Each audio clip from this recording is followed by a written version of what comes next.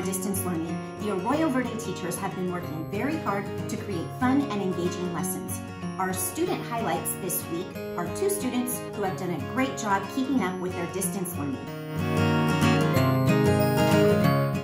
Our student highlights this week are Alexis and Matthew Miller. They have been making great efforts to keep up with their daily schedules while they are staying safe at home. Both of them have been adapting very well to having school at home. Alexis is on a competitive dance team and practices about 16 hours a week. She also helps her family by cooking dinner. Matthew is more than halfway to his black belt in karate. He also helps take care of the animals at his house. They have 3 dogs and 2 cats. Thank you, Alexis and Matthew, for letting us see how you've been keeping busy during this unique time. This week's activity is to write a kind note or message to a friend. You can send that note in the mail or even ask an adult to take a picture of it and text it to your friends. Or you can just send a simple text message or an email. The important thing is that you talk to the adults in your home and find out what's the best way for you to reach out to your friend to write them that kind note. So here's my example of a card I made for my friend since I haven't been able to see her in a long time. It's got some artwork I made and my kind note is inside. So when we help others feel happy and we do something nice for them, it actually helps us feel really good inside. So go ahead and give it a try to spread some kindness to your friends this week.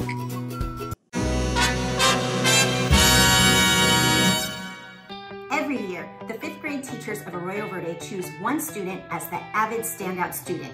This student is honored at a big award ceremony. Unfortunately, the ceremony had to be canceled this year, and so we are going to honor that student now.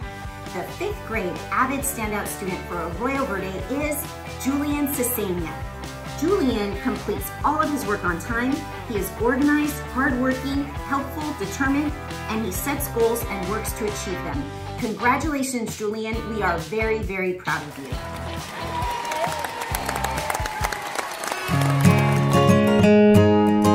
And now here's one of our 5th grade teachers with a special message. My 5th graders, I miss you so, so much.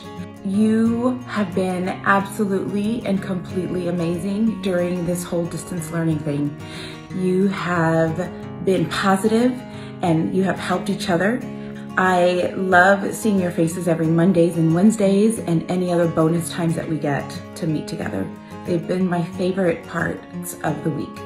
I can't believe that you guys are moving to middle school. Whoa! You're gonna be amazing. It's gonna be an amazing, amazing experience for you. You are all wonderful humans.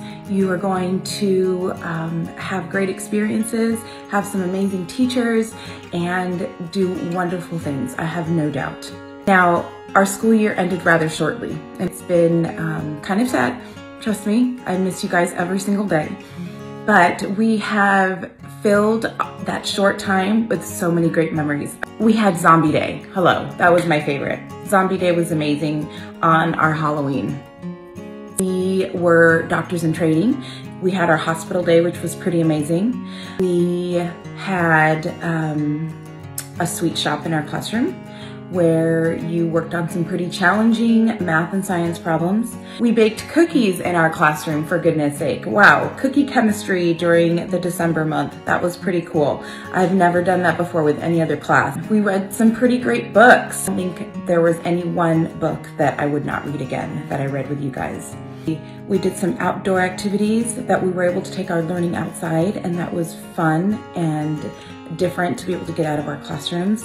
Every single one of those memories I hold really close to my heart. You guys are amazing.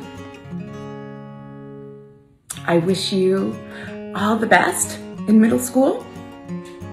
You want to come find me, you know where I'm at, you know my email, and you guys will be amazing.